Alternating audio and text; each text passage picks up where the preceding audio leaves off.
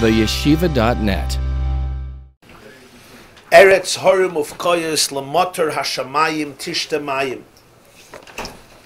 In Parshas Eikev, Moshe Rabbeinu speaks to Klal Yisrael about the unique virtues and extraordinary qualities and characteristics of Eretz Yisrael. And one of the things he says is, it's a Eretz Harim, it's a country, a land of mountains, and it's a land of koyes, of valleys, limitar hashamayim tishtamayim, to the rain of heaven. Does it get irrigated? Does it drink water? Does it quench its thirst? Limitar hashamayim tishtamayim.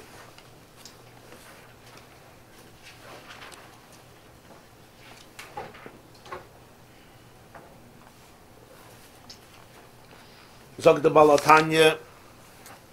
Okay, here there's a long parenthesis with references to where this pasuk is discussed in Chazal and in Medrash. This is by the Tzemach Tzedek.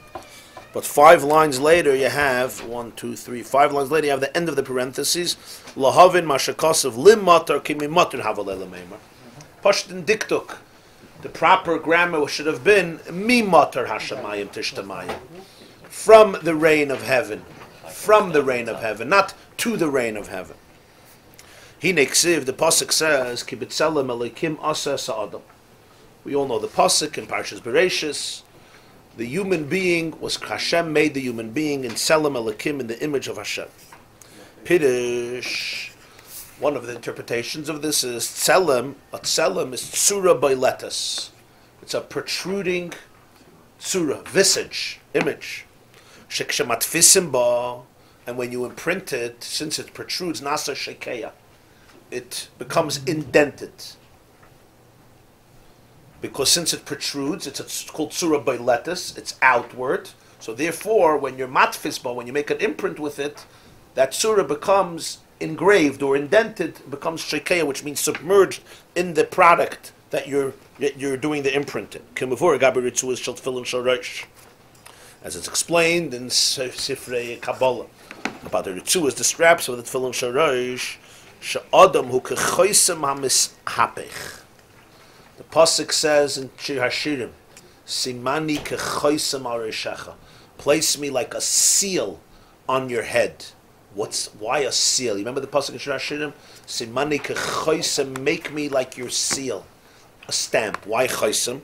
Because a choisem is mishapech. It becomes topsy-turvy. It becomes reversed. You have 2 types of seals. You have a seal in which the seal protrudes, it's boilet, and then when you place the seal, it becomes indented. And you have a seal that's not boilet, but it's actually inverted. It's recessed. It's recessed, right? And then when you seal that, then on the contrary, it becomes boilet, it becomes protruded. So he says, why semani kechoisem? On adam is kechoisem amesapich. Mismol shal maila nasa yemin lamata. When above there is smile, there is the energy from the left. Below, it comes out in the opposite direction. It comes out of yemin lamata. It comes out right on the below. And the same is true the other way around. From Yemin Lamaila becomes Smile Lamata. Keinu b'Mishnas Chsidim. The source of this is Mishnas Chsidim, one of the great Kabbalistic works that was authored by a man named Rabbi Amnuel Chai Riki. Is one of the great Mekubalim. He has a sefer called Mishnas Chasidim. B'Tikun Tefillin Perik Yidalad Oishei Sha'adam Ulagabi Zeir Ampin Kechoisem Ha Mishapech. That's why simeni kechoisem areshecha, by the tefillin. It's like a choisem. It also has to do with a choisem. Why is it with a choisem? Because a choisem is mishapech. What is in the source comes out in the opposite direction in the ultimate product. Mirror image. Huh? The mirror image, right? The mirror image. So when I'm looking in the mirror, what's on the right on one side is on the left on the other side. What's on the left on one side is on the right on the other side.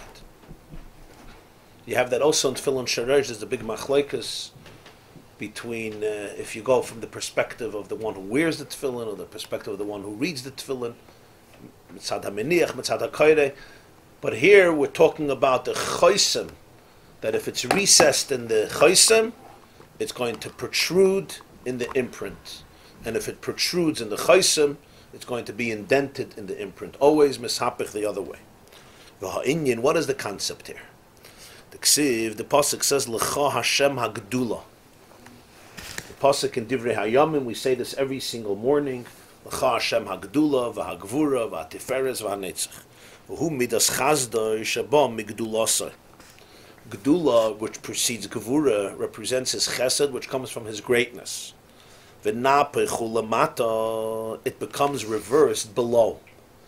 Remember, that which is Yamin above becomes Smoil below. That which is Smoil above becomes Yamin below. Becomes the opposite direction. So he says, L'cha Hashem HaGdula. But what happens Lamata? We see by Avram says, V'anoichi ofer ve'efer. He says about himself, I am earth and ashes. What does this mean? Dihine, Iker hachesed la'ashpia mechaya v'loy mimoisrus shaloi. Shazu midas yishmal. There's two types of chesed. There's chesed that you give somebody from extras. You have extra, you throw it away. Or you give it away. That's not real chesed. Chesed means a person gives from something that's meaningful to him, something that's part of his life, not moisrus, not extra. Zu midas yishmal. Yishmal was also a part. Yishmal was a very social guy. So in many ways, he had the qualities of his father. His father was extroverted. His father loved people. But there was a difference. Yishmael gave away the moistures, gave away the extras. That which affects him directly, that Yishmael would not share. We see by Avram Avinu shebechazorasoi para hakafoisav. Avram Avinu, it says that he went back. He went to Mitzrayim and then he came back. So Chazal say, Rashi brings it that he paid back hakafoisav. He paid back his debts. So he says, Shaloi loima, so he teaches it wasn't stam a debt for expenses.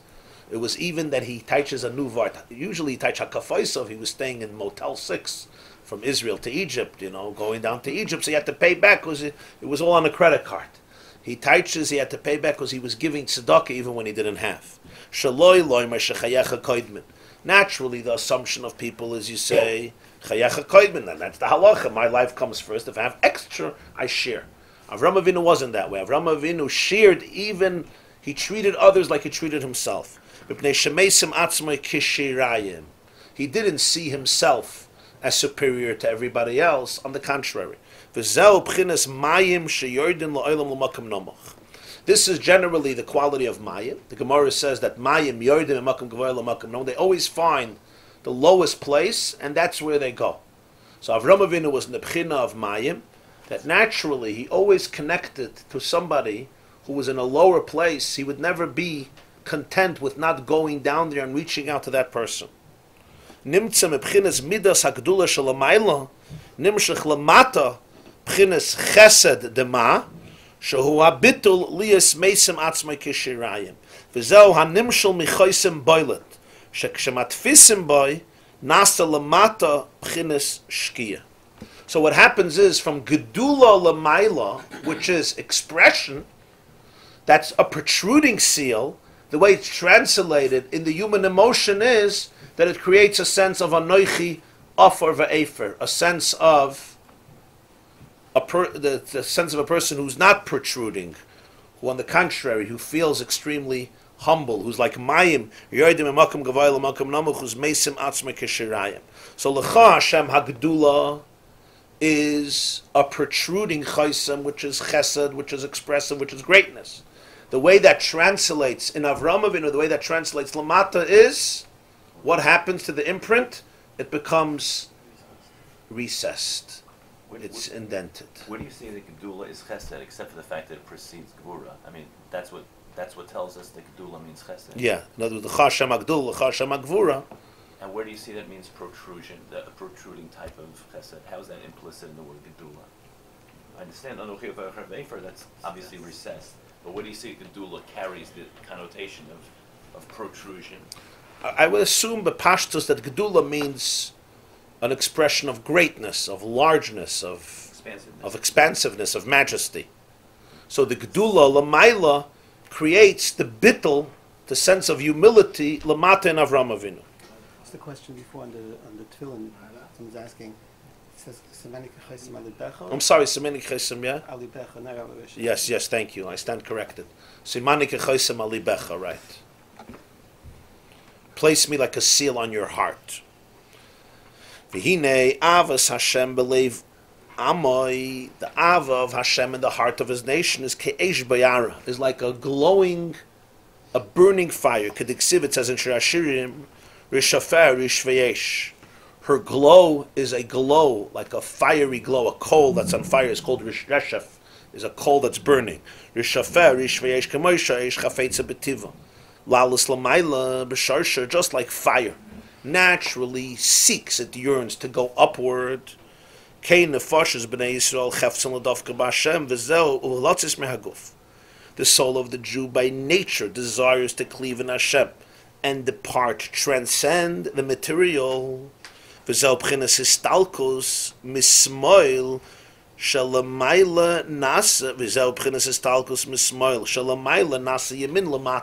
now it's the opposite direction. When you have smoil l'mayla, not gedula, but gvura, that's the concept of the left side, which represents histalkus, aloofness, departing, moving away, lihistalek. So then, what happens l'mayla? That's a recessed seal. So then lamata you have yemin. You have the tremendous love lamata. So from chesed l'mayla comes, from yemin l'mayla comes smoil lamata. From smoil l'mayla comes yemin lamata. V'zeu shekasuv Eretz Harim ufkoyes. That's why it says about Eretz Yisrael. What's Eretz Yisrael? It's a mountain. It's a land of mountains and valleys. Mountains represents the gedula, a person's sense of expansiveness, like a tall, splendid mountain. Fkoyes, a valley, is on the contrary. It's recessed. It's a noichi ofa ve'efer. It's a place of humility. Ubisarusa de lasata heina. This represents how both of these qualities are experienced by the person in his own isarus. So you have here the two qualities that define Eretz Yisrael, fire and water. Pirush, Eretz Knesset Yisrael.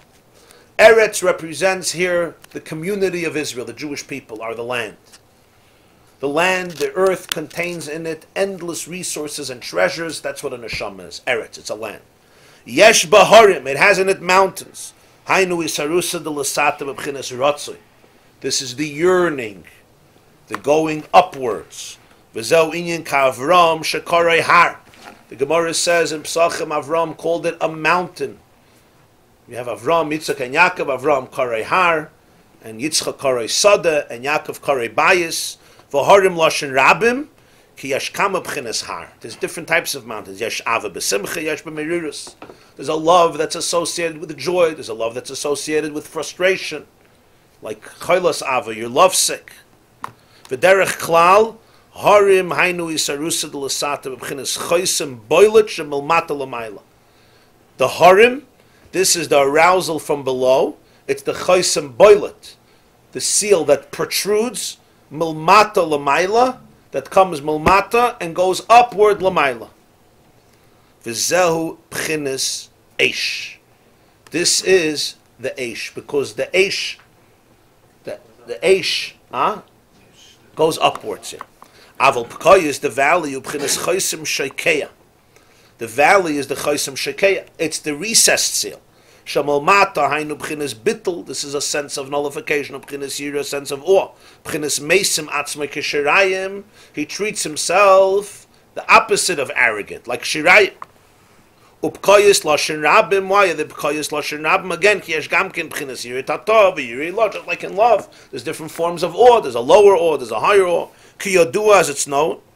Asher dalid oisis hashavaya. The four letters of Yudkei Vavkei. Hein dechilu urechimu rechimu dechilu. Starts off with dechilu is yira in Aramaic, and then it goes to ava, and then it goes to another ava, and then it goes to yira. So you have the lower level of yira, followed by the lower level of ava, followed by the higher level of ava, followed by the higher level of yira. Hare beis pa'amim rechimu ubeis pa'amim dechilu. There's two forms of love and awe. That's why it's a land of mountains, not mountain, and valleys. Ve'efshir shezo harim upkoyes, beis pchinas harim, and beis pchinas, and beis pchinas pkoyes. You have two types. So he says, V'hine sarusa de leila nimshach mal maila de sarusa de lasato, shebe pchinas mayim de lasato, G'doyle v'elyoyne yosim isarusa delayla nimshach ha'yidei eish. The Isaurus from above that comes from the Isaurus of below in a state of water is greater than the Isaurus that comes through fire. Meaning, ki mebchines Isarusa delasata shemebchines chaysim boilet. Shemalmata nimshach malmayla bchines chaysim shekeya. From a person being protrudes, when a person protrudes, lamayla, what does it create? The opposite, a sealed chaysim. When a person has a iris that's recessed, it creates above the opposite, the protruding chaysim. The revelation of Ein Sof without any garments, as the pasuk says, "V'lo yikanef oid meirecha v'hayu einecha roises meirecha." V'im kain isarusa delasata shebabchines mayim shubchines shkiyu bittul meisem atzme keshirayim mamshich isarusa delaela elyoyne yoser mimasha nimshach adei isarusa delasata bebchines rishveish. The isarusa delasata of mayim, which represents the bittul, not the fire. The fire is the yearning above, the protrusion. But the mayim is makam namuch anoichi ofa ve'efer. That creates a deep isarusa de'la'ela. Why? Because that creates protrusion above. In other words, God completely reveals himself. Where the person's expansiveness creates above a sense of concealment, that the seal above gets concealed. So it works both ways. The chaysim works both ways. When Hashem is megala himself gedula, it creates a noichi afa ve'efer by Avram Avinu, the chaysim shekeya. When Hashem, on the contrary, conceals himself, the chaysim shekeya, it creates lamata, the yamin, the gilui, the eish, right? The ava, when he conceals himself. That's what he says. When there's istalkus lamayla, smile, there's yamin lamat. But it also goes the other way around. When there is shekeya, when there is boilet lamata, yamin lamata, in other words, protrusion, fire that rises up, it creates lamayla, a chaysim shekeya. On the other hand, when by a person there is mayim anoichi afa ve'efer shekeya, it creates lamata, the deepest, the gilui, without any levushim. That's why he says that the isarusa de'leila that comes from the mayim is far greater than the isarusa de'leila that comes from the eish, because the eish is chaysim boilet, so it creates shekeya. God is recessed, but from the mayim is a chaysim shekeya, so it creates lamayla, a chaysim boilet, the absolute revelation. Okay, this also you could see in the pasuk. From the Harim comes the Pkayas. When Hashem is in a state of mountains, it creates valleys. From the Harim comes the Pkayas. V'lachein armei Yaakov mayim leyayin lahamshich bracha el yoyne yoser. The Zohar says, "Vayovei lo yayin vayesht." What's the lo? Mercha kfula. The Zohar says Yaakov diluted the wine with water. Armei mayim leyayin. Yitzchak wanted a good meal, and a good meal you have wine. Yaakov put in water to the wine. That's the loy. It wasn't regular mercha kfula. It was a double drink. It was a double beverage. Why did he put water into the wine? Because he wanted the water. He wanted the chaysim shaikeya, not the wine, which is expansiveness. Nichnas yayin yatzas soid. He wanted the mayim because it creates a much deeper blessing. V'zeu limitar hashamayim tishtamayim. This answers the pasuk. Okay, I think we need a little bit of. Let's take a little hafsaka here. No kidding. Okay. Wine break. A wine break, yeah? Or maybe we have to dilute it with a little water, no? Yes. Well, the time of the Shas, they had to. Mizug Hayayin was inevitable. You had to, because if not, it was. Unless you're a great connoisseur, and you're an expert on drinking. They could do as metaphor also. You see, the valley is the fertile place.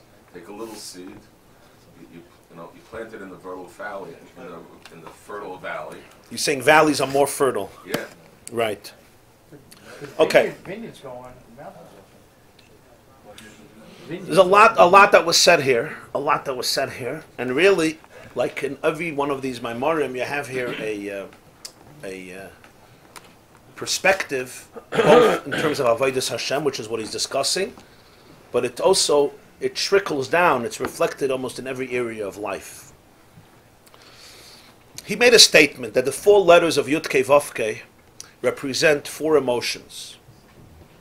The Chilu, Rechimu, Rechimu, the Chilu, which are Aramaic words for Yira, Ava, Ava, Yira. In other words, the lowest Hey, Yud-Kei Vav-Kei, so we go from bottom up. The last Hey is Yira.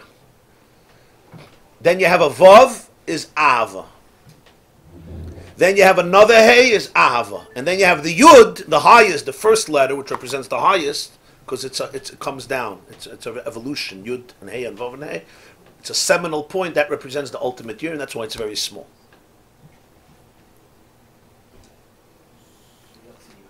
Huh? The highest Yud, that the first Yud, that's Yira. Yira, Ava, Ava, Yira. The last one was Hey, was Yira. It's a different Yira. It's a different Yira. There's Yira Tata, he said, the lower level of Yira. That's the beginning. Then you go to Ava, the lower level of Ava, Ava Zuta. Then you go to the next level of Ava, Ava Rabba. Then you go to Yira Ilah, the higher level of Yira. And that's Eretz Harim Ufkoyas. What's Eretz Yisrael? Eretz Yisrael is the Jewish soul, is Eretz Yisrael. This is even in Pshat. The Sfas Emes says, Moed Kavart, it says in Balak, Bilam says, Meiroish Tzurim Enu, Umikvoyas Asherenu. So there's many interpretations. Sfas Emes teaches, Bilam looks at Eretz Yisrael and he says, Meiroish Tzurim. As I look at the peak of the mountains, Enu, I see the Jewish soul. If you study the soil of Eretz Yisrael, it mirrors Neshamas Yisrael. In other words, the very land of Eretz Yisrael is the Jewish soul. There's an organic connection between the Jewish people and the Holy Land. Like Rashi says in B'chukaisai, that in the Toichecha Hashem says when you get exiled, the land will remain desolate. So Rashi says, it's a Psura Toiva, that no nation, empire, or culture will be able to successfully settle and make the land fertile. And it's an interesting phenomenon that when you study history, many attempted, because Israel is a very strategic piece of land between the south and the north, and it was between Europe and Asia, and the key to get to Egypt and so forth. That's why so many wars. Like somebody once said, Israel is a great country; it's just in a bad neighborhood, but it's also a very strategic neighborhood. So in Gashmias, it was a good place, Rocks growing there. but nobody was successful with it. So this is a fascinating thing. So the Sfas Emes says, Bilam says, Meiroish Tzurim Enu. I see him in the mountains. In the mountain, I could see a picture, an image of the Jewish soul. They're deeply connected. It's not 2 separate things.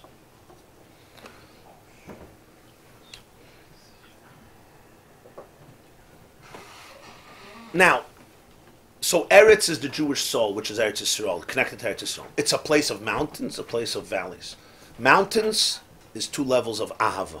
Valleys, 2 levels of Yira. The mountain protrudes. You're in a state of growth, of absolute expansiveness. The valley, of course, represents humility. What are these 4 stages? So every relationship has these 4 stages, or could have these 4 stages, and they begin with, always you start with Yira. Then Ahava, then Yira. And you'll see here the connection with the previous Maamar, obviously. You always start with Yira. A relationship starts with Yira. In simple English, it's called respect. Boundaries. If there's no respect for the other boundaries, you don't start a relationship. That's not a relationship. The relationship immediately starts with me choking you, with me owning you, with me crazy about you, obsessed. This is not a relationship. It may be an infatuation, it may be fun, it may be exciting for a few minutes, maybe for a few days, maybe for a longer time, but a real relationship begins with Yira. Yira is a sense of awe, which represents reverence, distance, respect, boundaries. There is you, and there is me. And my space ends here, and your space begins here. That's yirat hatah. It's the basic respect. I'm now talking about it being adam lachavera. Of course, when you're talking about between a person and Hashem, it's elevated to a deeper state of consciousness, but the concept is similar. From there, a person could go to the next stage, which is love. A lower level of love. What's the lower level of love? I love you because I enjoy you. I appreciate you. I gain so much from you. Like we learned before in Tazriya, Sois Tazas al Manas Lekabel Pras. I want a piece of you. Do I want all of you? I'm not sure I want all of you, because that's a whole different part of the process. Now, there was a philosopher who once said, we don't love other people, we love our version of them. Okay, think about that. There's a truth to that. We don't love other people, we love our version of them. I love my version of you. I have a certain version of you, and that's what I love, that's what I like. But essentially, it's all part of the same idea. It's love that is based on, I love myself, and you give so much to me, and therefore I love you. So who do I really love? I love the you that contributes to the I. Now, that's not an evil thing, it's a good thing. In fact, the whole world revolves around that. All business partnerships, all basic acquaintances and friendships. I mean, I gain something from you and you gain something from me, right? That's why there's partners, there's investors, there's managers. Everyone has a give and a take, and we contribute together and hopefully to a larger good. And that's how it works. And people don't always have to over-analyze and dissect it. And many relationships are based on this, The wife gets from the husband and the husband gets from the wife. And then that's Ava Zutta. It's a very deep, powerful love. But then there's a much higher love. The higher love is actually when I love you. I actually love you. I don't only love my version of you. Or in other words, I don't only love the you that contributes to the I, but I actually really cherish you. I want a relationship with you. That's the higher love. Ava, yeah, that's the second Ava. So we had already Yira, Ava, and Ava. Okay? Then we have the highest level of Yira, which can only come after the first three. And the higher level of Yira is really the higher Ava, the way it translates in the person, so to speak, forfeiting their ego in the presence of the other. Because Ava, by definition, there's always a sense of I, Yesh mi sha'ayev, I love you. Even though today in text messages we don't have to say the word I, but we know in English you can't say love you. There has to be an I that loves you. So it's not just mitzad grammar, it's also mitzad toichen. Love, by definition, is about the I. I am experiencing an emotion towards you. The question is what the nature of that love is. Where Yira is actually where the person is capable of completely choosing, I say the word choosing very importantly, with my disclaimers, choosing to forfeit or melt away in the reality or the presence of the other. This is Yud-Kei Vav-Kei. It starts with Yira, it goes to Ava, it goes to Ava, and it goes to Yira. Yud, and then the Hey, and then the Vav, and the Hey, that's the 4 letters of Shem Yud-Kei. Eretz Yisrael, like the Jewish soul, is Eretz Harim of Kayas. There are 2 mountains, and there are 2 valleys. But here comes the unique distinction that he's making.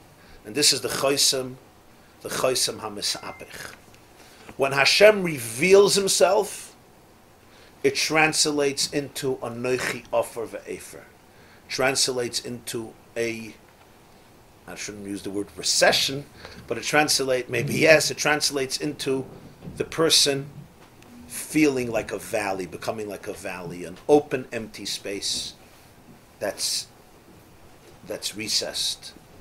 When Hashem conceals himself, it translates into a sense of expansiveness, of greatness. Now you would think it should be the other way around, but it's not, because it's always kechosem hamesapech, and the same is converse. Why is this? The answer is because when infinity reveals itself, the person loses their sense of self. When infinity conceals itself, the sense of self emerges. So God suspends his infinity in order to create room for human identity to emerge. The human being now suspends his identity to allow for God's infinity to emerge. So by Hashem concealing his energy, it allows for human energy to become far more expansive. So from Smoil Lamaila becomes Yemin Lamata.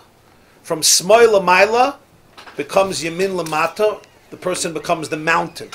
From Yemin Lamaila, which is Gilui, Avram Avinu says, Anoichi, Afar, Ve'efer.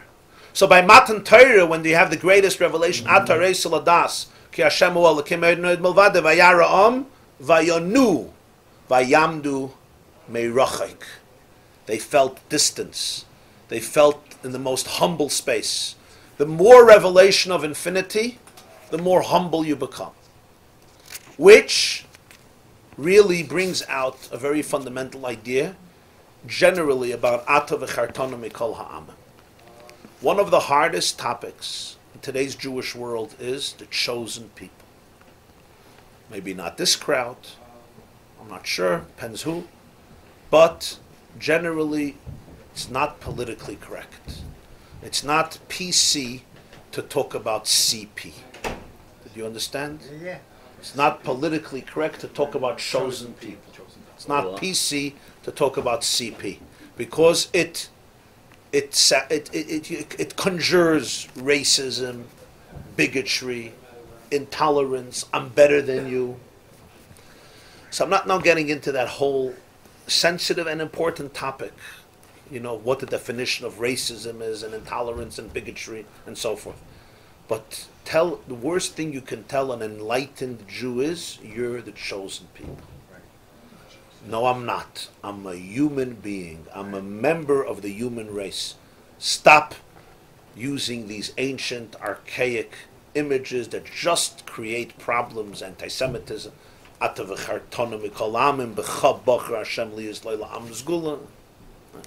Eli Wiesel used to say Jews were chosen not necessarily for benefits. Right? Or who said? Tuvia says, why don't you choose somebody else, right? I know we're the chosen people. Maybe for once you'll choose somebody else, so we'll be able to have a better life. Yeah, the Tevye. It's like the All of our shalom. Are you Jewish? Huh? When the bocher goes over to someone. Yeah. It's a very sensitive issue. It's a sensitive issue. Now, it's a funny thing. Tell an Italian, you're the chosen people. Of course. Tell a Brit, you're the chosen. Of course. Sun never set in the British Empire. Tell a Japanese fellow, you're chosen. What's the question? Sun rises first in Japan. Tell a Puerto Rican, tell anybody. Tell an Arab, everybody is chosen, they like it. You tell a Jew he's chosen, it's like the worst curse in the world. And they're very embarrassed by it. Huh? Yeah, the secular, so to speak, educated, enlightened Jew. The truth is that there's a fundamental misunderstanding of what God choosing you means. Why are Jews so allergic to this? Or to put it differently, why do we have a pathological concept of self-hate? Jews have an issue with themselves that is very, very complex, very deep. Where does it come from? The answer is this Vart. You see, when you're chosen by a bus of Adam, when you're chosen by a king, by a top executive, by a monarch, by an overlord, by a major influential person who chooses you, it naturally conjures, or could conjure, a feeling of arrogance. I'm better than everybody else. I was chosen, you were not chosen. So I could see that in itself in two ways. I could view it as an invitation or a privilege to help other people. I could see it as an opportunity to abuse other people. And that's really the real key issue. It's not whether you're chosen or not, it's what you do with your feeling of being chosen.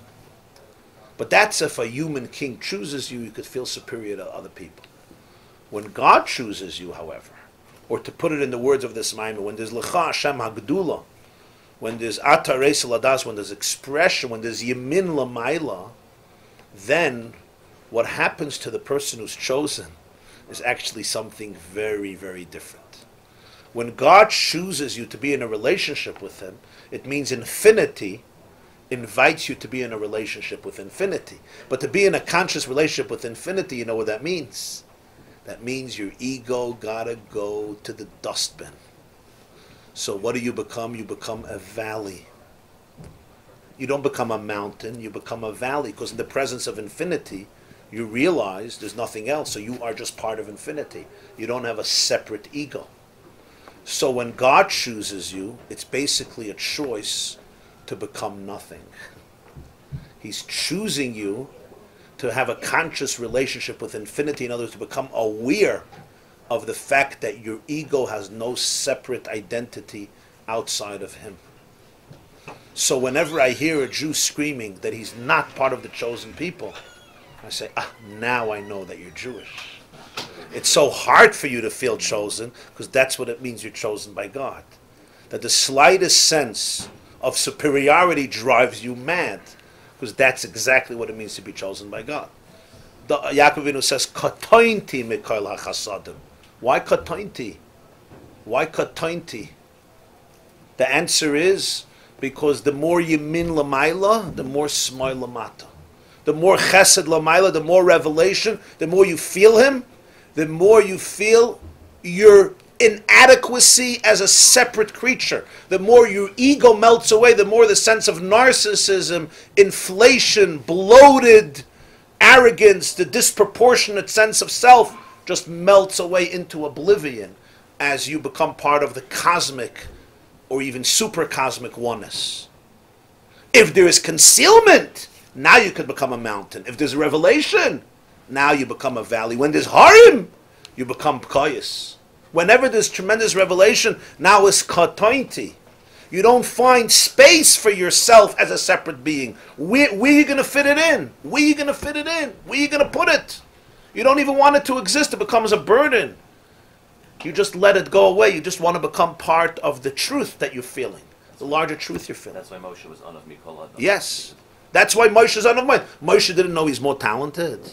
You think Moshe didn't know that he knew more than most people or all people? He didn't know that God speaks to him and nobody else.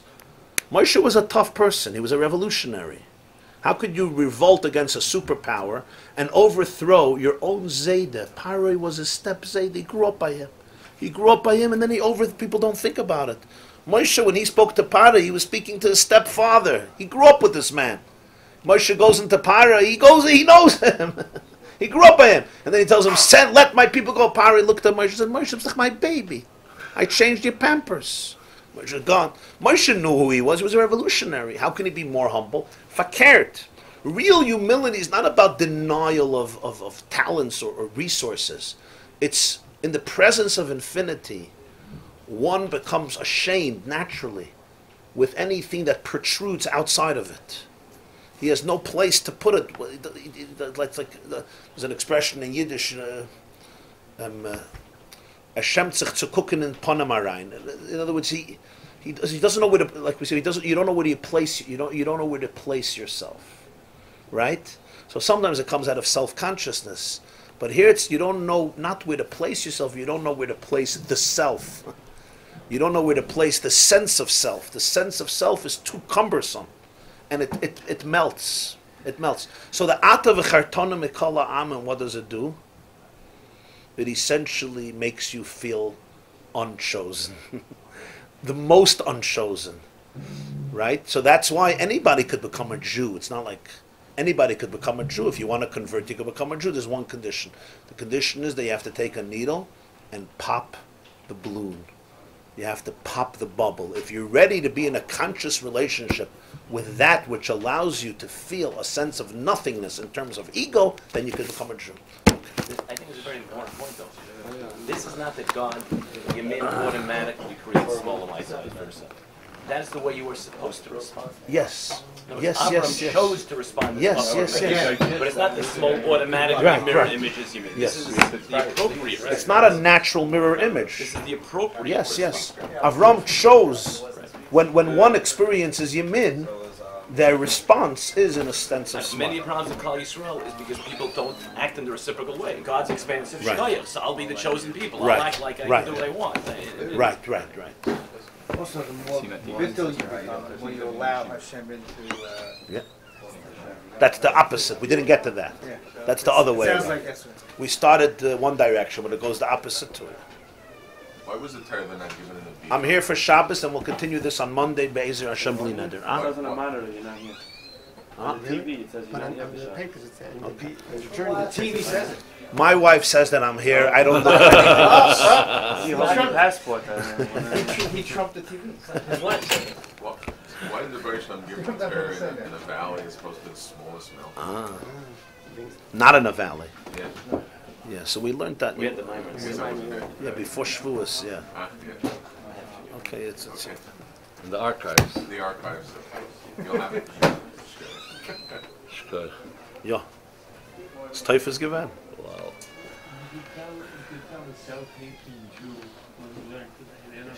You could become a self-hating Jew from what we learned today.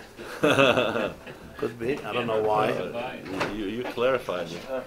It says in Shehashirim, at the end of Shehashirim in Perek Ches, Pasuk Vav, Simeni kachoisem al libecha, kachoisem al zroyecha.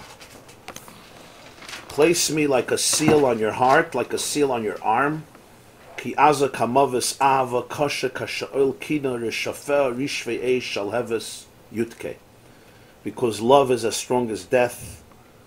Jealousy is as powerful or as deep as the grave. Its glow is a glow of fire, the flame of God.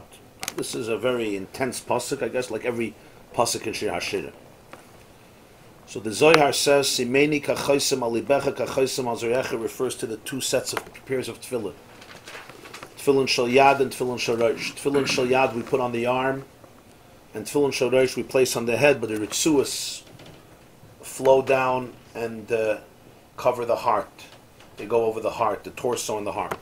So Simeni, place me kachoisem like a seal, alibecha, on your heart. The Kala tells the Chassan, place me like a seal on your heart, and kachoisem al zorecha, like a seal on your arm. This is what the Gemara says in Shabbos, in the Brachas, Tefillin the Mara Alma Maiksiv Bahu. The Gemara says, what does it say? Hashem puts on Tefillin like he does every mitzvah, but what does it say in his Tefillin? And for the Gemara, Mi Chamcha Yisrael Goy Echad Ba'aretz. So place me in your Tefillin. I want to be your Chaisam. Tefillin is called like a seal, a Chaisam, which is basically your signature. So place me as a Chaisam on your heart. I want to be your Tefillin Sharash, which comes down on the heart. And I want to be your Tefillin Shal Yad, which comes on your arm. As the Gemara says, that in the Tefillin of Hashem, it says, Mi Chamcha Ki Yisrael Goy Echad Ba'aretz. That's the Simeni, the two types of Chaisam al Rebech and Chaisam al Zerech. What this Maamar in Eikev is trying to explain is, what's the diuk Chaisam? Why a seal? Why a Chaisam? And that's what he explained, that a Chaisam has the nature of being what's called Chaisam HaMishapech, that it becomes reversed. They call it topsy-turvy day in camp, remember? It becomes reversed, it becomes metamorphosized, transformed in the opposite order. So when somebody takes his Chaisam or her Chaisam, the seal, like kings would always have a Chaisam. In fact, Yehuda and Tamar, it's a big discussion with Yehuda and Tamar, one of the three things he gives Tamar is, she demands HaChaisemes, his seal, and he wants to take his seal and imprint it, say, in shaiva, say, wax, which was a very common way for the monarchs to imprint their seals, or anybody to imprint their Chaisam. So the nature is that if it's a Chaisam boilet, if it's a protruding seal, so it creates an indentation in the shaiva, it becomes indented in the wax. So it's mishapech. In the seal it was on the outside, it protruded, and in the shaiva it's recessed, it goes inwards. On the other hand of the Chaisam, there's two types of seals. There's a seal that is engraved, it's on the inside, it's inward, recessed. So then when you put it on the shaiva, what happens? It actually protrudes, it becomes boilet. And he says, Ki b'tselem elokim asa sa'adam b'tselem elokim. Tselem means an image. So what's pshat ki b'tselem elokim asa sa'adam? Tselem is a tzura boiletus, a tzura that is boilet. In the tselem of elokim, he creates the adam. What does this mean? You have simeni kachoisem alibecha, kachoisem al zrayecha. Tefillin sharayish is revealed. Tefillin shal yad is mechusas, is covered. Tefillin sharayish, it says v'ro chalame aretz kashem Hashem nikra alecha v'yarim emeka amar Rabbi Lazar. Also the Gemara in Brachas Davav elu tefillin she b'roish, the tefillin in the head. it's revealed. And tefillin shel yad is usually much more mechus, it's much more concealed, and it's halachically that way as well. Spiritually, this is the chosem alibecha, this is the chosem azreyecha. In tefillin shel rosh, Hashem's chosem is kevayachal revealed, exposed. The shins on the tefillin shel rosh are also protruding from the tefillin. The tefillin shel yad is the chosem that is sheikeya. It refers to concealment. And therefore, because of this, it has a reverse impact lamata on the human being. From the tefillin shel rosh, which is the chosem ha-boilet, comes what? When you imprint it in the person, b'tselem elikim asa es ha'adam, so the person experiences it in an inward fashion. Yemin lamaila creates smoil lamata. Gilui lamaila creates helam bitul lamata. And the other way around, by the tefillin shel yad, where there is helam lamaila, concealment, the chosem is shekeya, it's recessed, it's not protruded. So what comes out by the recipient, what comes out is, on the contrary, something that protrudes. That's the connection to tefillin, the tefillin shel yad and the tefillin shel rosh that you asked about. What is the Havana here? So he says, this is the Pshat about Eretz Yisrael, that it's Eretz Harim Ufkoyas.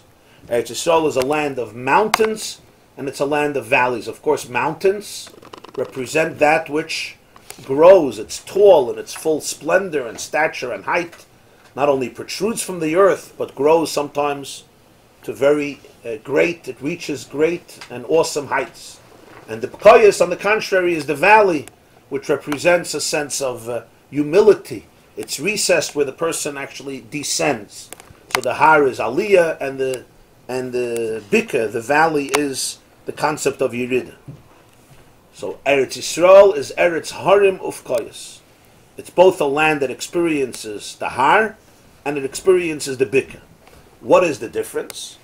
So the Baal HaTanya, the Alter Rebbe, explained in this Maamar that it depends on the chosem l'mayla, and it works both ways. It works both l'mayla this way, and it works both lamata this way.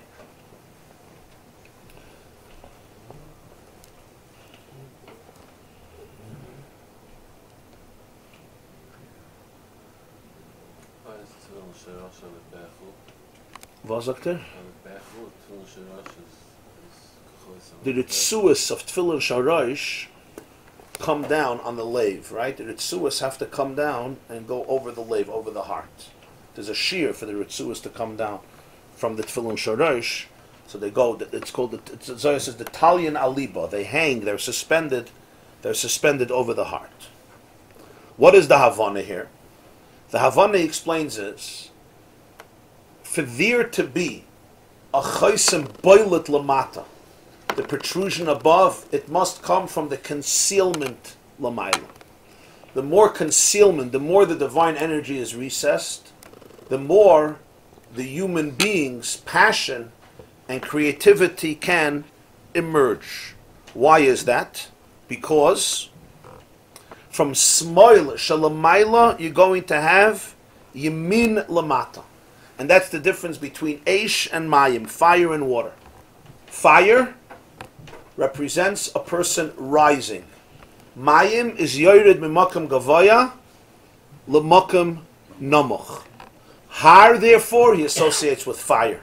Bika, he associates with water. In each one, there's two types. There's harim and there's pkoyas. There's two types of mountains. There's two types of valleys. As he said, there's two types of ava. There's two types of yira.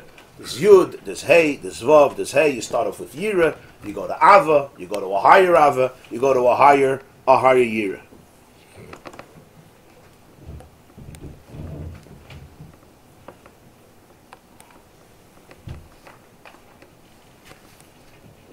Since the divine is infinite, so therefore, if it's fully exposed, if it's fully revealed, what it does is, it creates a sense of katainti in the person. It creates a sense of humility in the person.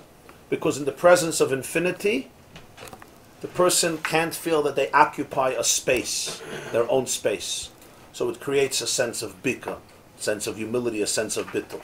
On the contrary, If it's smoila maila, if the chaysim is concealed, if it's held back, if it's contained, if it's withdrawn, the concept of gevura, the concept of tzimtzum, then it allows for the mountain below. So that's where it gets reversed. The same is true the other way around. When the person is in a state of gilui from himself, the sarusa de la'ela that it's created is the reverse. A chaysim shekeya.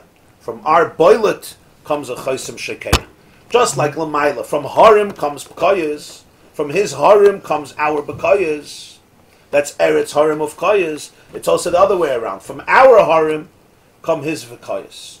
When the person asserts themselves in a good way, and spiritually asserts themselves, it creates Lamaila. They could get a what's reciprocated? What's reciprocated is Harusa de La'ela of a Bika, of a valley. On the other hand, when the Sarusa de Lasata is what? Is a Choisem Shekeya, not a Choisem Boilet. When the Sarusa de Lasata is a Choisem Boilet, so what's Nimshach Malmaila? A Choisem Shekeya. When the Sarusa de Lasata is a Choisem Shekeya, a Choisem of Bittul, then the Sarusa de La'ela is a Choisem Boilet. Complete revelation without any garments that eclipse it, without any V'lo yikonef oid meirecha v'hoyu einecha royes es meirecha, because in the process of the human being's loss of ego, loss of identity, even spiritual identity, he can experience the full intense revelation of the divine without any compromise, the full chaysim boilet, exactly the reverse of his experience. So it works both ways, sai when it starts lamaila, and sai when it starts lamata. From harim become koyas, and from koyas become harim. From harim lamaila become koyas lamata. From koyas lamaila become harim lamata. From harim lamata become koyas lamaila. And from a bika lamata becomes a har lamaila.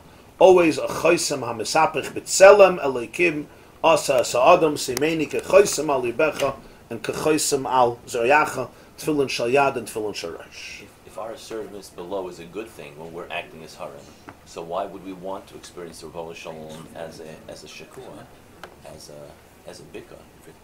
I mean, if we're doing something good with our creativity, why would we want the Rebbe Shalom experience to be one of? Right. I don't think it's what we want. In other words, I think it's what we access. The sarusa de la'ela that comes from the sarusa de l'sata means what we access. Through the human being's sense of expression, they can access the valley of the divine. Through the human being's sense of lack, non-expression, of bittul, one can access the full expression of the divine. Huh? Are you speaking? But yeah. So we said last week about Anochi Ochel Efer is not quite the way he said it last week. It wasn't just the Rebbe Shalom's expanse that is created on Avram's Anochi Ochel Efer. Because Avram had this midah of Anochi Ochel Efer, he was fakir, able therefore to experience the Rebbe Shalom's experience. Yes, both ways. You're right. It goes both ways. Yeah, it goes both ways. What do you want to ask? I was wondering if are you speaking in terms of, because you're saying when a person expresses himself spiritually, he asserts himself in a spiritual, not in an egotistical. Yeah, we're not talking about egotistical. We're talking about a spiritual endeavor. Yeah, I mean, holy endeavors. Usually, when a person gets to that point, I mean, from a let's say a creative person can say that when they experience that intense spiritual sort of connection, then they can truly, express themselves and assert themselves. It seems that when they have that whatever inspiration, it's sort of the recognition of the divine within them, and therefore they assert themselves, but not as themselves. I'll explain a little more. Let me explain a little more what it means. Try to bring it down also in a practical way. In every person's avodah, there's two paths, or there's two aspects, and nobody is freed from either. In other words, both are part of life. We'll put them in the words of... I'll put in a different expression, but it'll bring us to the same point. There's an expression in Zohar Parshas Truma, "Kadiskafia sitra acher is talik ikara de kuchabricha b'kol alma." When sitra acher is subdued, the glory of Hashem departs and is expressed in all of the worlds. The expression in Zohar is "Kadiskafia sitra acher." Because there's two paths in Avodas Hashem. One we would call a skafia, one we would call a sapcha. Subjugation, transformation. One in which you have to subdue yourself somewhat, or significantly. And watch, you don't have to subdue yourself. You have to actually cultivate yourself. You transform yourself. In every person's avodah, like in any relationship, there's two phases, there's two aspects. It's usually different times. Depends on a lot of different factors. But we all have both experiences. One is when I am in tune with the relationship. I am present fully. I am there. I don't have to challenge myself. I don't have to discipline myself. I don't have to harness myself. On the contrary, I am a mountain. I'm not a valley. There's moments in life when you are a mountain, and there's moments in life when you're a valley. Moments in life when you're a mountain means you're not only expressive, but you're fully expressive. Your heights, your potentials have reached their greatest heights. You become a mountain. Literally like a mountain. In other words, you're in full growth, in full splendor, metaphorically speaking, symbolically speaking. A bika means the other way around. You actually have to create there's a cavity, there's a slope that goes downwards, and that's what the person is experiencing. So it's a very opposite emotion, it's a very opposite experience.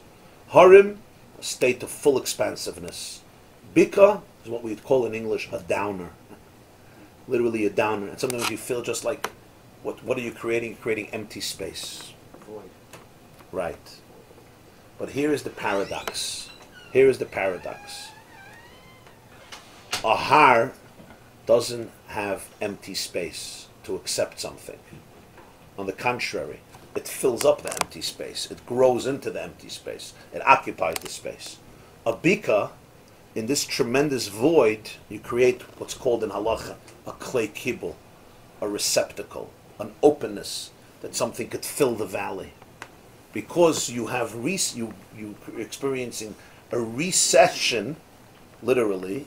I don't mean economically, but that concept, the recession, you create an indentation, a descent into the bika creates a receptacle, an openness. Let's take this one step further. When we speak about Kavayachal Hashem, when we speak about it, even though there's no real distinction, but in our terminology there's a distinction, you could talk about it from two perspectives. We could talk about God as a reality that one can relate to on some level, and then there is God as a reality that completely, it's a reality, but it transcends any type of vocabulary that a person could speak of, beyond our identity. Or there's an expression of Reb Tzadok HaKayin of Lublin in the Sefer Tzidkas HaTzadik. He says when you talk about Hashem, you could speak about Hashem as a yesh, and you could speak about Hashem as an ayin. Yesh means something, ayin means nothing. Doesn't mean you speak of him as ayin that it's nothing, nothing in the sense of nothing exists, but ayin in the sense that you cannot define it in any way. Yesh you can define because it's something. Ayin, nothingness, has a great advantage. You can't define it. There's no way you can define it. So here is now the distinction between in Avodas Hashem, between a person being a mountain or a person being a valley. On one hand, in a relationship, it's always more geschmack. It's always more delightful when you're fully present, when you're fully agreeable, when you're fully enthusiastically involved, because the passion is there, the personality is there. That's true. When a person is experiencing a moment of a bika, a moment of a valley, a moment of descent, where they just feel empty, here it's so difficult, it's so painful. But there's also another side to it. And that is, those are the moments when you get to touch something that completely transcends yourself. Those are the moments that are the prerequisite of transformation. I'll quote again Reb Tzadok in very abstract language. He says as follows: Yesh is fixed. From a yesh you'll never have new things. Ayin is nothing. The good thing about nothing is that from nothing could come a new something. When you relate to reality as yesh, it's geschmack, because you have something to hold on to, but there's nothing new. When you relate to the ayin, to the sense of nothingness, from here, new birth emerges. There's rebirth, there's reality. Since some of you are confused and you don't know where I'm getting at, so we'll make this very practical and psychological. Your typhus? Huh? No, that's iskafia. Let me, huh? Why does the bika have to be a bad thing? Why can't it be intentional? No, not bad at all. I'm Not saying, bad. but you can create a bika to accept. I mean, that's true. That's Sometimes true. you have 100%. to- That's the point. That's the point. So it's not really like a recession or a downer. It's Yeah. it's a creating a space for something to fill. Yeah, you can create a downer. Like a building.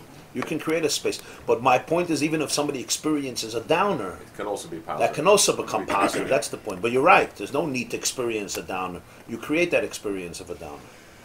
You have moments in life when life is agreeable with you. Like in a relationship. You have moments that a relationship is very powerful. It's intense. It's beautiful. It's passionate, loving, romantic, full of affection.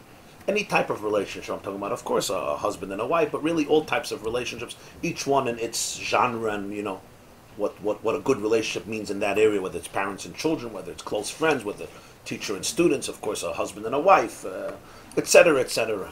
An employer, an employee, all types of relationships, of course, everyone according to its gedorim, its parameters. Then you have a moment in a relationship that there's a challenge. There's a sense of emptiness, there's a sense of bika. It's a sense where I'm not feeling my fullness of self. What happens at such moments? Take it in our relationship with Hashem. You have moments that a person is in a geschmack. They feel like serving God. But what happens when you're in a moment that all you need is a skafia? You basically have to subdue yourself. You have to say no to yourself. If a person, for example, has a tremendous craving to something that's immoral, and every one of us knows that in the best of situations, the best of people, the most noble of people, 3 o'clock in the morning, 12 o'clock midnight, 12 o'clock midday, something overtakes you, a thought, a dream, a fantasy, an emotion, an experience, something you see, something you hear, something internal, and you now have to deal with a tremendous craving, and you know that if you follow that craving, it's going to be destructive for you. It may destroy you, destroy your marriage, destroy your family. Every person knows what I'm talking about. Or at least, if you're not, you're very lucky. If you do, you know what I'm talking about. If not, this is much better. No need to Google this to find out. Right. What happens at such a moment? A person then can't feel like a mountain. A person then has to say no to themselves. What do they mean, no to themselves? They have to empty themselves out. They have to then become a bika, so to speak. They have to have what's simply called yira and bittul. Bittul means I have to nullify myself. Nullify myself doesn't mean I have to destroy myself, but it means I have to challenge myself. I have to empty myself out and say, despite of who you think you are, this is not for you. This is, here assertion is not what's going to help you. Here you have to negate. There's something that you're negating. You're drilling, so to speak, a hole in yourself. You're emptying yourself out, and you're placing yourself in a very humble state, and it can be very frustrating. So here, this Maamar is telling us something very, not only comforting, but very powerful. Where do you touch God in a deeper way? Natural, conventional thinking would be, fakert, when there's a geschmack, when you're a mountain, now you grasp God. The Rebbe says, no. When you're a chosim boilet, when you're a yesh, a good yesh, we're not talking about an egotistical, gluttonous, narcissistic yesh. We're talking about a good yesh, a geschmaka yesh. You're experiencing what he says here, an eish, a fire. It's not a bad thing, it's a wonderful thing. It's an eish, it's a fire. He says, Rishafer, Rishvayesh, I'll have his yudkid, there's a fire, it's a brent. He's a mountain, he's aspiring, a fire dances, a fire soars, a fire tries to kiss heaven. But what aspect of a likus do you access? You access the aspect of a likus that's a chosim boilet. You understand? Your protrusion reaches in heaven something that's recessed. Simply put, you're accessing godliness that your heart can wrap itself around. That's why you have a geschmack. This is a relationship that I get. I like you. I like you is a beautiful thing, but it also means that I'm only grasping the you that I get. You understand? I like you means I like you, so how much of you am I getting? I'm getting the you that I like. And by definition, that means that the you is not fully revealed. Because if the you was fully revealed, I'm like, whoa. This is too much. This is too much. I'm getting a glimmer. And this is even true between people. Somebody told me once, what's the definition of a nudnik? Is you ask him how he is, and he actually tells you. He tells you, you meet somebody, was herzig, how you doing? Baruch Hashem, next. You just lost your house, you just lost this, you just lost that. Somebody, Maamar, starts telling you how they're doing, right? So somebody says, I didn't mean to really ask you how you're doing. I just meant to be nice. You're supposed to say, Baruch Hashem, fine, and move on. What we don't want to hear the full story. It's intense. It's intense. Okay, so that's a little cynical, but the point in life is true. We don't love. It's very hard to love other people. We love our version of other people. We have a version. We have a certain. Now that version may be true. We're not talking about a delusional man, but it's that which I'm comfortable with. Now I have the bika. What's the bika? The bika is the opposite. The bika is like, I can't make peace with you. There's something here that's a big problem. You know why? Because you're actually getting more of the other person, not less. Because you're getting more of the other person, it's challenging you. It's emptying you out. It's creating a sense of loss in you. But you know what happens? If you stick it through, you're going to open yourself up to layers, to horizons, to awarenesses that you wouldn't be able to experience. So again, to quote Reb Tzaddik, if you are in a good place, you're in a state of yesh, you capture God as a yesh. There's no new birth from yesh. It's fixed. Your God is fixed. Or the words here is your God is more concealed. If you're in a state of ayin, of bika, of bittul, now you can't define God. So you could relate to the nothingness of God, meaning to the God that transcends any definition or parameter, and from there, new things emerge. Or as he puts it here, from the chaysim sheikeya, you access the chaysim boilet v'lo yikonef oid meirecha v'hoyu einecha royos es meirecha gilui oiden sav b'li levushim hamastirim. Why? Because when I say no to myself, I can access the no of reality. I know grammatically that didn't work. When I say no to myself, I can access the in Yiddish it works. When you say no to yourself, you can access, in Elikus you have the yeh of Elikus, and you have the nisht of Elikus. The yeh of Elikus is that which we know, the nisht of Elikus is that which we don't know. That which is too deep to know. That which is beyond, that which transcends. So when you relate to your own yes, you capture ultimately that yes also. When you say no to yourself, in other words, you transcend identity, so then you access the divine that is beyond identity. So you have the divine energy that comes into vessels, that comes into kalim, that shrinks and limits itself into structure.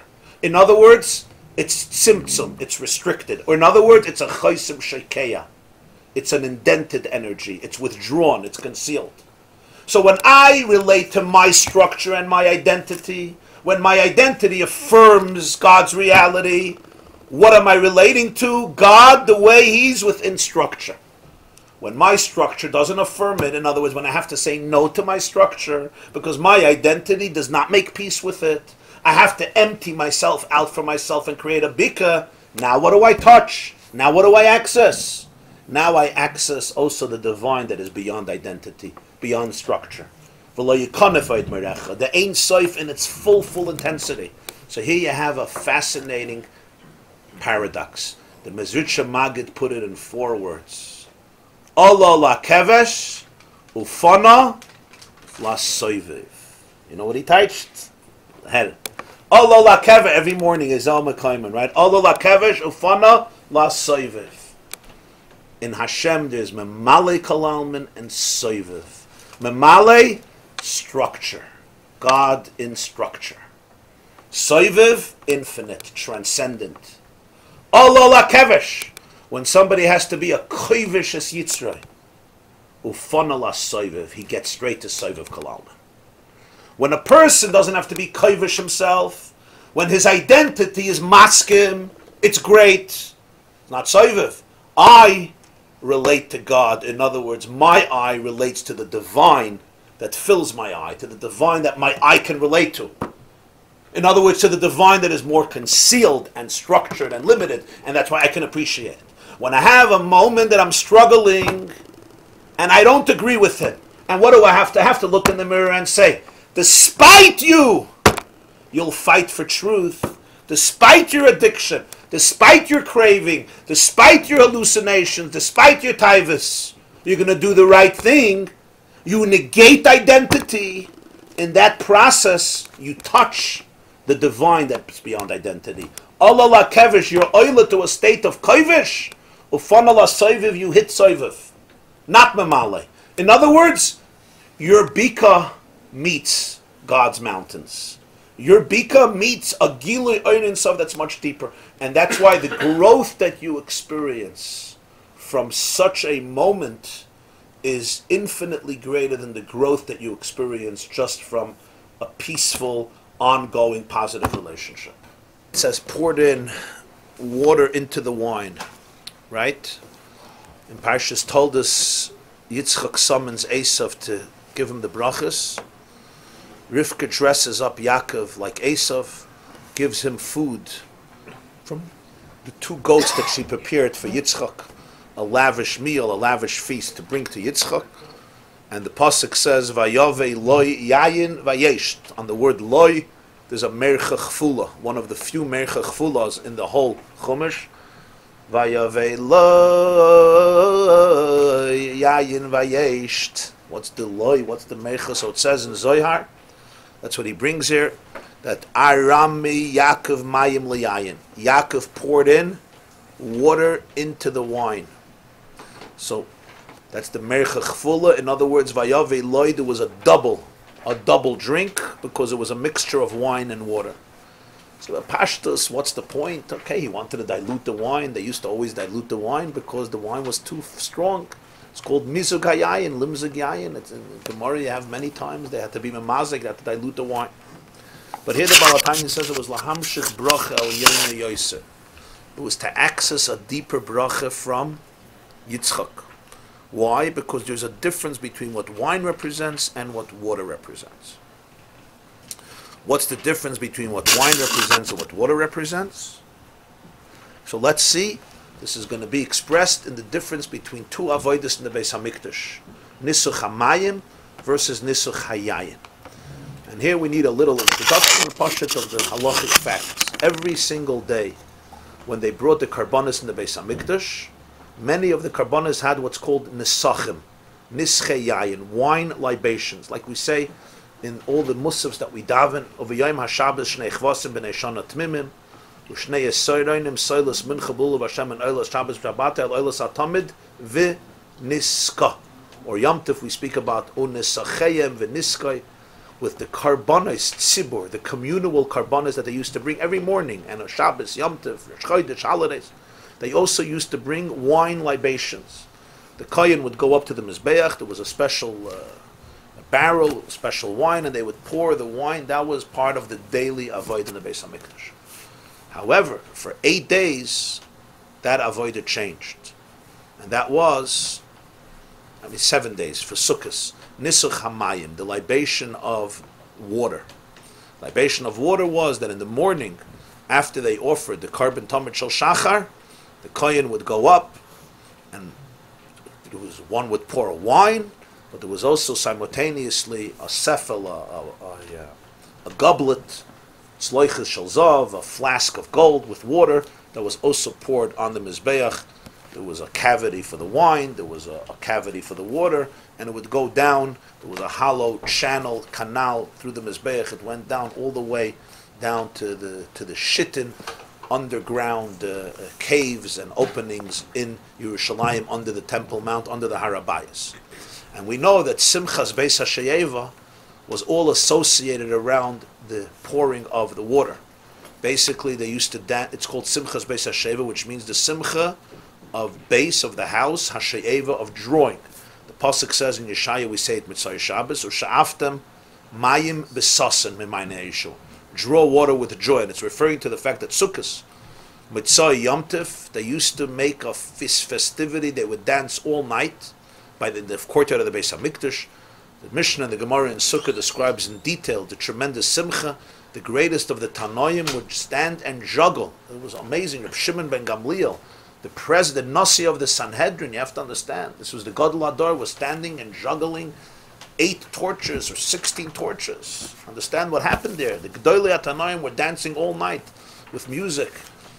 But the Gemara says, he didn't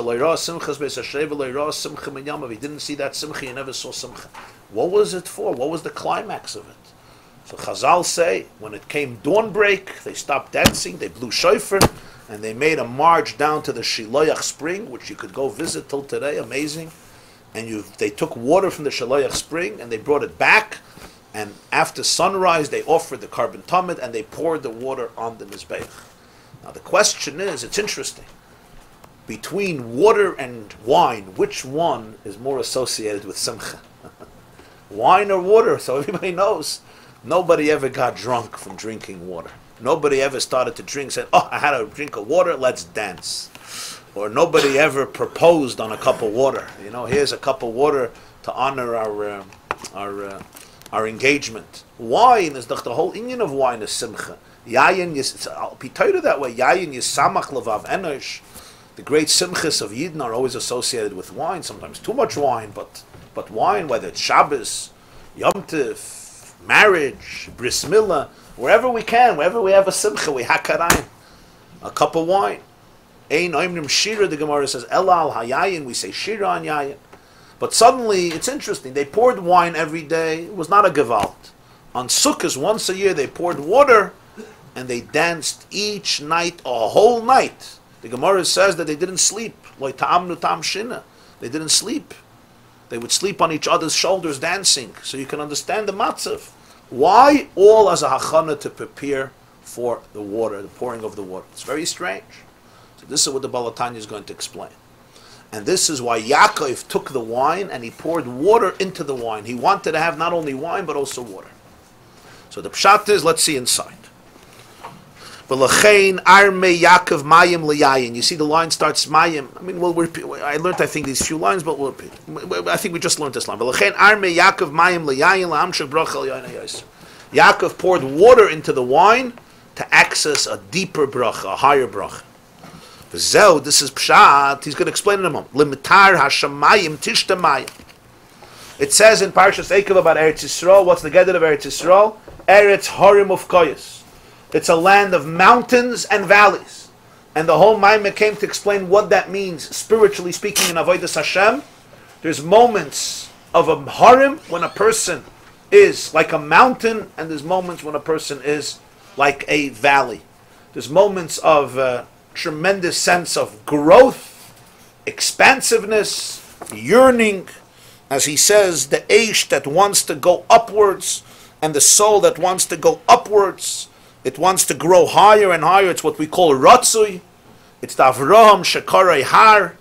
It's that Pchina of Avraham Shekarai Har. Avraham called it a mountain.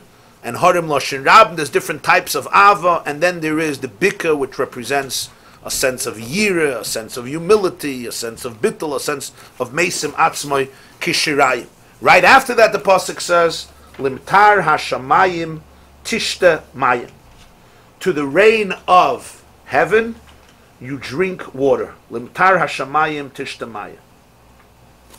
So he says, "V'zeu limtar hashamayim tishtamayim, ka'adam hashoyse lachaveira sheyachzer v'yishtaloi."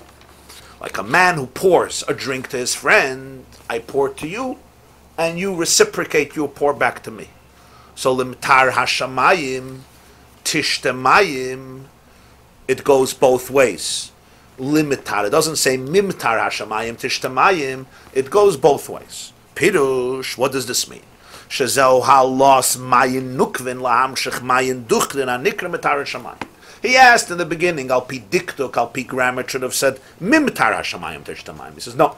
It starts off with halos mayin nukvin, the elevation of feminine waters, to bring forth masculine waters, which is like we learned before in Tazriya. There's man and there's mad. Feminine waters represents the arousal of the feminine, of the woman, of the bride, of Knesset Yisrael. Masculine waters means the flow, the spiritual, orgasmic inspiration that comes from above, from the mashpia, from the chassan, from HaKadosh Baruch. The whole story of life is a dance. It's a dance, it's a relationship between the two. Between the whole Shir Hashirim is based on this. Ani L'doidi and there's Doidi Li. And they run from each other and they get close to each other and they run back from each other. Reb Shlomo ibn Gabirol was one of the greatest poets of Jewish history in Spain. He has a poem and he says, I run from you towards you. I run from you towards you. In other words, I'm running away from you, but really I'm also running closer to you. Which is a very profound insight in life. Sometimes a person is running away, but they're really running closer, they just don't know it yet. So, there is the process of mayin nukvin and of mayin duchrin. Limtar hashamayim. In order to get the rain from heaven, it first starts, you give, tishtamayim. Kadam hashoysel hachaveiroi. I give you and you give me. It's the mayin nukvin, it's the arousal from below to bring forth the inspiration from above. This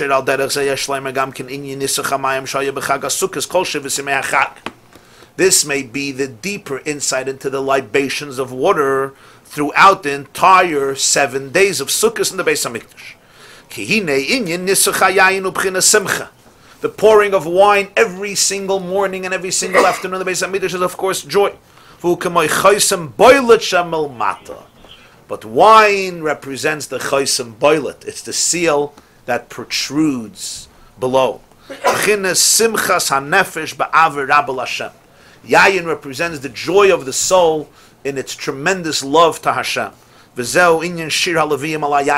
And that's why what used to happen right when they poured the wine on the altar, a concert would follow.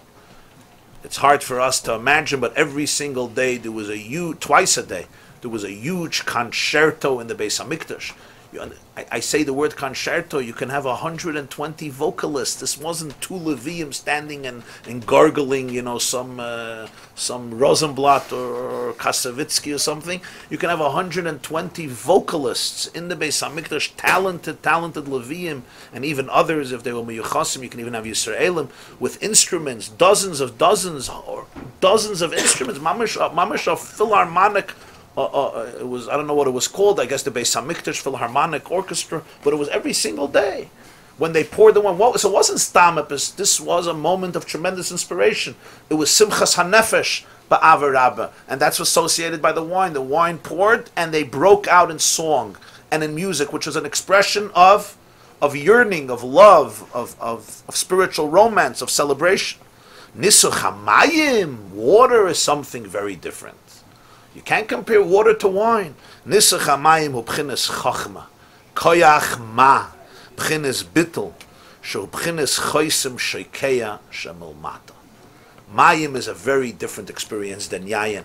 It's back to the choysim boilet versus the choysim sheikeya, the protruded seal or the indented, the recessed choysim, the recessed. We have it even in halacha. What's the difference between wine and water? The Mishnah says in brachas, hashoysim mayim litzmoi, somebody who drinks water when he's thirsty, he makes shakal niya b'dvarah, and that's important. If you drink apple juice, orange juice, mango juice, grape juice, of course wine, even if you're not thirsty, there's birchas hanen and you make a bracha. With water, that's not the case. Water is considered in halacha something that's tasteless, unless you're thirsty. If you're thirsty, we know there's nothing. There's nothing on a hot summer day, 99 degrees, to come in and get a cup of water. Hopefully it's not lukewarm. There's nothing as bad as a lukewarm cup of water on a hot day. But a cold cup of water, gewalt. But the truth is, when somebody is thirsty, because the hana of water comes from thirst. And even in halacha, there's a mishnah, bakol ma'arvin chutz min hamayim umin hamelach. You make an erev, You can't use water and salt. The Rambam says these are things that, Pirish HaMishnayos, are things that are tasteless. You don't make a meal on salt. You put salt, bissel zaltz on the salad. You don't make. And mayim also, mayim is not considered a drink of hana unless you're thirsty. What does this represent spiritually? It's the exact opposite of wine, because you're dealing here with two different experiences. One is an experience of yesh, of hana, of tainug, of simcha, of chosim boilet, and one is an experience of bittul, of chosim shekeya. And the tainug of water is only when a person is thirsty. What does this mean in a person's life? The difference between yayin and mayim is the difference between somebody appreciating something fully and somebody who is dedicated to something, even if at this moment he or she may not be in the mood and may not appreciate it. That's what mayim represents. Mayim represents, on one hand, it seems inferior to wine, because in wine there's pleasure, in wine there's joy, in wine there's flavor. A wine, you have wine connoisseurs. I don't know if you have water connoisseurs. I don't think. You have wine connoisseurs. They know how to take a cup of wine and look at it for 20 minutes and explain to you how it was made and where it came from and the color and the scent and the flavor and the taste. All the wine experts, they could sit their whole life and explain to you and analyze wine. It's a whole mahalach. With water, maybe there's more to water than wine, I don't know. But even though a drop of water has sextillion atoms, that's one followed by, 21 zeros or so, a drop of water, there's a lot going on in water. But what we're experiencing of water is simplicity. What is this in Avodas Hashem? Yayin is the experience of Bina, and Mayim, he says, is the experience of Chachma. What's Chachma? Chachma, he says, is Koyach Ma, 2 words. Koyach Ma means the koyach of what? What do you mean the koyach of what? It's the koyach to say what. What's the koyach to say? Well, that's a very deep koyach. The deepest koyach in a person is to say what? I don't know. What? Ma. To ask the question ma. What? In other words, I don't know. Usually, I know. We know everything. To be able to really, genuinely open yourself up to something that may completely transcend you. That is koyach, to say ma, memhe, that's chachma. Before bina. Bina is when you master a theme, when you master a concept, you internalize it, you get it. Chachma, you don't get it yet. Chachma, you're opening yourself up, you know that you don't get it, and you're frustrated by it. And therefore you're opening yourself up to a higher truth.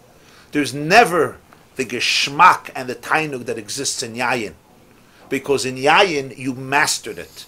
In mayim, it masters you. And for it to master you, you have to create an empty space. That's the valley. So in Avodas Hashem, there's moments of chosim boilet. When I'm here, I got it. It's a wine experience. A water experience means it's not an experience at all. I'm opening myself up to the fact that I can't experience something because it's beyond me. That's why he said the chosim shekeya. The mayim reaches a deeper place in the source because I can't experience it. I can't wrap myself around it. And that's really the concept of Kabbalah's oil malchus shamayim. What's Kabbalah's oil malchus shamayim? It means that truth is not always dependent on my experience of it. You cannot limit truth to your moods and to your experience, because if you do, your truth is a very, very small truth. It's a very narrow truth. Kabbalah's oil malchus shamayim means that I understand that sometimes there's a truth that eludes me. It transcends my moods, it transcends my experiences, but it's still true. What it needs is, I have to open myself to it, I have to commit to it. That's why it says, when you're thirsty, you make a bracha on mayim shakal niyah b'dvareh. Because mayim quenches thirst, unlike yayin. When you're thirsty for truth, now you go to the water. Because water will take you to a place that wine doesn't take you. And in a paradoxical way, the greatest simcha by Klal Yisrael came from Nisuch HaMayim, not from Nisuch HaYayin. And the Tzdukim would not accept this. Nisuch HaMayim, the Sadducees would not accept. The Mishnah says in Masechta Sukkah Daf Memches that there was a Sadducee from Josephus, we know who he was, Alexander Yanai, Alexander Janius in his Greek name, who was a grandson of the original Chashmonaim. and he really turned around during his life, and he did not believe in Nisach HaMayim. Why? Because it doesn't say clearly in Chumash. It's a halacha l'Moshe Sinai. There are hints in Chumash, the Gemara in Tainus, but it doesn't say clearly. So what would they do? They would take the water, and instead of pouring it on the altar, they would pour it down on the floor, on their feet. That's why they used to tell the Menasech, Hag beyodcha, lift up your hands. We want to see where the water is going. If it's going on the Mizbeach, because they would lower it, and nobody would see. And he once poured it on his feet. And what did they do? Instinctively, there were 6,000 Jews by the Beis HaMikdash. They pelted the man with a sroigim. It's a Mishnah in Masechta Sukkah. The Mishnah doesn't say the end of the story. Josephus tells the end of the story. The guy slaughtered out. He slaughtered the whole crowd on the Harabayas on Sukkot, Alexander Yane. The Mishnah doesn't say the end of the story, because the Mishnah is trying to bring out the halacha. It's a horrific story, but that's what they did. They pelted him with a sroigim. They didn't believe in Nisach HaMayim, only in Nisach HaYayin. What's the spiritual idea?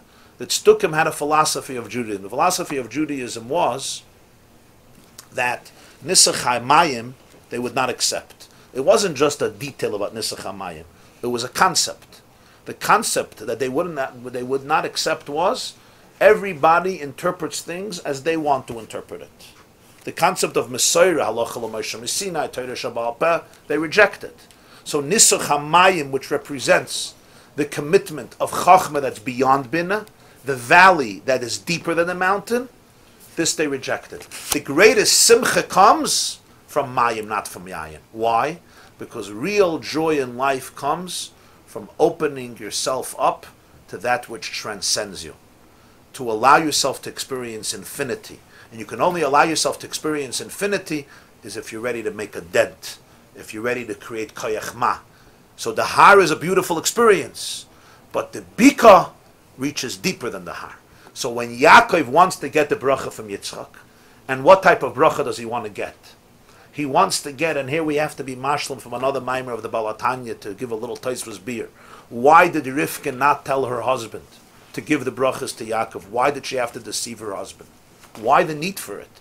It's not like the Avos were not listening to the Imahis. Whatever the Imahis said, the Avos did. V'haraya, Yitzchak, Rivka saw her own mother-in-law. She didn't have to go far. They had a debate. Avram wanted Yishmael in the house. Sarah didn't want Yishmael in the house. Avram asked Hashem, and Hashem gave one answer, and the answer remains a timeless commandment to every Jewish husband, Ad Bias Goyal Tzedek, and even after that, Koil Asher Tomer Elecha Sarah, Shma B'Koila. And note, the Rebbeinu Shalom didn't say, in this instance, Sarah is right. That's not what he said. He said, whatever Sarah says is right by definition. Shma B'Koila.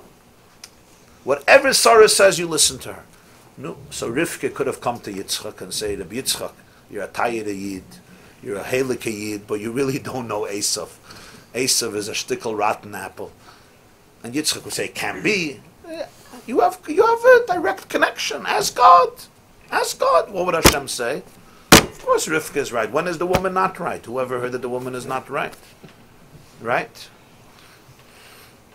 Why didn't she do that? She had to deceive. So the Balatanya says in Likkutei Torah and Parshas Eikev, something very deep, and he says that she wanted that the brachas should come from the unconscious self of Yitzchak. They shouldn't come from his conscious self, they should come from his unconscious self. They should come from a place that's l'mayla min hadas. And that's why you had to put water into the wine. Because Mayim versus Yayin represents something that is fully integrated. Mayim represents something that's more transcendent. That's why it's tasteless. It's tasteless not because it has no taste. It's tasteless because its taste transcends our taste buds. We don't have a taste in it because it has a power to it that is not fully integrated. But if you're thirsty for truth, you drink water. Hashoysa mayim litzmayim, then you make a bracha. Shahakal niyeh b'dvara. Somebody who's at sameh, who wants to touch transcendence, who wants to touch, as he says here, gilui oirein soif, beyond levushim. This is through the chaysim. This is through the chaysim boilet. This is through the bittul. This is through the avarabah, the yirei law. This is you lose yourself in God. You don't find yourself. Finding yourself is awesome. That's the mountain. Eretz Yisrael, to be in Eretz Yisrael, you have two experiences. There's the moment when you're a mountain, and there's the moment when you are a valley, and one brings the other. So Yaakov brought water into the wine. He was mamshech mayim into mayim, he says, to bring out a deeper bracha. This also was consistent. I think I told you once a beautiful vart from the Likkutei Harim. Really a fascinating vart that a person, the first Gerer Rebbe, living in the 1800s, living in the Likkutei Harim, passed away Tafresh Chavav, 1866. He should say this today, that somebody should say it then, is a Chiddush Dover. Likkutei Harim, you know Likkutei Harim, Rabbi Itcha Meir. Rabbi Itcha Meir Rottenberg was the first Gerer Rebbe. Rabbi Yitzchak Meir, he was a student of the Kotzker Rebbe. When the Kotzker Rebbe passed away, he took over, he moved to Ger, which is not far from Warsaw. So the Likkutei Harim was a great spiritual giant. Personally, a tragic life, one of the most tragic lives a person can imagine. I'm not going to get into it right now. But the Likkutei Harim says as follows, I saw once in Parshas Toldos. He says, why did Rivka deceive her husband Yitzchak? And his answer is this. She could have told Yitzchak to give the bracha to Yaakov, and he would have said, yes, dear. Yes, Rivka. No question, as I said before. What would have happened then? She would have told Yaakov, Yaakov, your father wants to bless you. What would Yaakov do? First thing is he would go to the mikveh. Second thing is he would put on a gartel, a kapota, a shtraimel. He would probably learn for 6-7 hours. He would make hachonas. He would do everything. And he would go into his father with the chilu, rechimu, with yira, and ava, tremendous awe to get the brachas. And Yitzchak would say, v'yitam l'cha alakim. And everything would be beautiful and dandy and uplifted. But Rivka said, no. It can't happen that way. Why? The Yiddish mama was thinking not about the short term. She was thinking about long term. Long term, I don't mean 100 years. Long term, I mean 3,000 years. 4,000 years, or today would be 3,600 years approximately. What was she thinking about? She was thinking that this is what he says. There would be a generation of many Jews, maybe most Jews, who would look externally like Esav. When you would look at them externally, you may think they're Esav. In terms of dress, in terms of culture, in terms of language, in terms of lifestyle, in terms of faith, in terms of observance, in terms of their whole Weltanschauung and how they live. They don't look like Yaakov. Inside, they're Yaakov. They're Jewish, they're Yaakov. But outside, they may appear like Esav. And Rivka had to ask a question. Will those Jews be included in the bracha or not? If she would have sent in Yaakov as Yaakov, who would get the bracha? Yaakov who looks like Yaakov. Yaakov mit the shtraimel. I mean the shtraimel as a symbolic idea, of course. Rivka decided that, and she knew that the bracha has to go to every Jew. So she dressed up Yaakov like Esav. So who got the bracha? HaKoil kol Yaakov, even though Hayadayim midei Esav. But the koil is a koil of Yaakov, the pnimius is Yaakov. So she ensured that every Jew, no matter his or her looks externally and how they define themselves, they're also part of the bracha. And what was the bracha? V'yitim l'cha alikim mitala shamayim mishmani aretz. So Chazal say v'yitim l'cha alikim mitala shamayim ze mikra, shmani aretz ze mishnah, roiv dagan is gemara, sirah ze braisa. It wasn't only a blessing on grain and wine and corn and dew and etc. That too. But it was a bracha on mikra, mishnah, braisa, lachal. The Gemara goes through the whole cheshbon of what it was. Who's included in this blessing of mikra, mishnah, braisa, gemara? Even the Jew who looks like Esav, but internally is Yaakov. That's what she ensured. That Jew also got the bracha. Not only Yaakov who looks like Yaakov, but also, and maybe in some ways, l'chatchila, that's who the bracha was directed on. That's who she wanted to include. Now, take this on a deeper level, and you'll see how it's connected here. How can you explain this? The answer is because consciously he may be Esav, but unconsciously he's still Yaakov. So the bracha also came from a place that's deeper than consciousness. So it includes that aspect of a person that is unconscious. And that's why Yaakov put in water into the wine. Because wine represents a state of consciousness, of full alertness, vibrancy, life. You're fully aware of what you're doing. Nichnas yayin yotza soit. The person completely feels his pnimius, he's in touch with himself and so forth. Mayim doesn't have that. Mayim, in many ways, is tasteless, but it represents something that's very elusive, very transcendent, beyond consciousness. That's where the brachas of Yitzchak came, and therefore they relate to the unconscious of the Jew. Even the unconscious of the Jew, which may be the Yaakov in the Jew, what we would call the core of the Jew, the Pintaliyid, the Nekudas Hayadus, and so forth, that also got the bracha. So that's Eretz Harim Ufkoyos, Limitar Hashamayim Tishtamayim. It's not just you get water from the rain. Limitar Hashamayim Tishtamayim. You give forth water, and therefore one also gets back the water. And that's why you have the Leviim singing on wine. The Shira, the concert, is on the wine, but Nisuch Hamayim on Sukkos, that's where the great Simchas Beis HaShe'ev is.